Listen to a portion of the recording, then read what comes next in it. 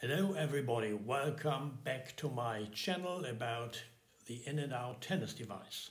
Today we want to test the new version of the in-out tennis device with 3 cameras paired with a second net device, both with the newest software under real match conditions.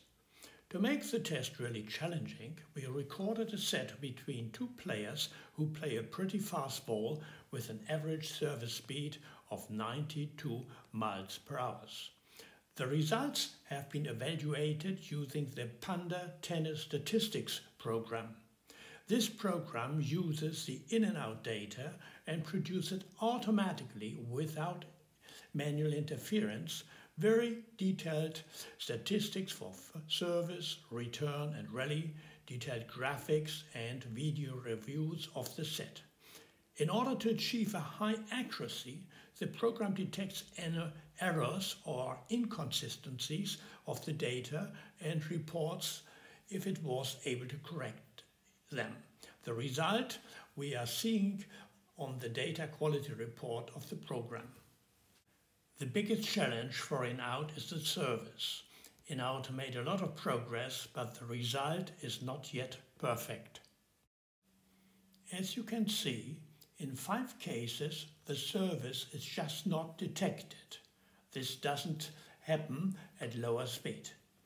1 ball was not recognized as service and 2 missing balls were classified wrongly as service. And in 3 cases the system confused at and equal court. The Panda program, however, was able to correct all these inconsistencies. For rally and return the result looked much better. Only 2 errors were detected, of which 1 was automatically corrected. In-out has seen the ball in, but it was out. This is a perfect result except for the fact that 6 shots were not recorded at all for whatever reason. The accuracy of in and out is also increased by the 3rd camera of the new net device. Now balls in the net are also recorded, as you can see here. Both players played 2 balls in the net. If we now look at the overall accuracy, we see that 99% of the rally and return shots were correct, and more importantly, for the points which are made with balls close to the line, only 1 was corrected. What does this altogether mean for the in-out signals during a match? For the service, the system would have signaled 4 times wrongly out. That means it would be better if for the service no signals would appear. For the return and during the rally in this set, no wrong signals appeared. Only at the end of the rally, once out was not signaled.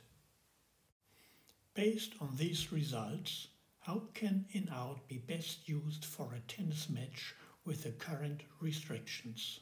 2 net devices are an absolutely must. A single net device produces up to 10 times as much errors.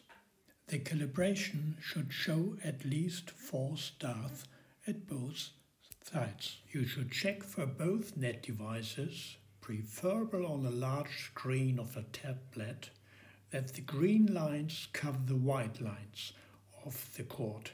If not, adjust the device and repeat the calibration. As long as it is not possible to switch off signals for the service, all signals should be switched off.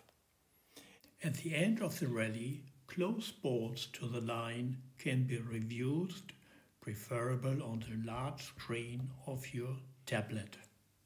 If you use the newest software and follow these advices, in-out can be an optimal companion for your tennis matches. If you're interested to get statistics like the professionals, contact PandaTennisStatistics at gmail.com.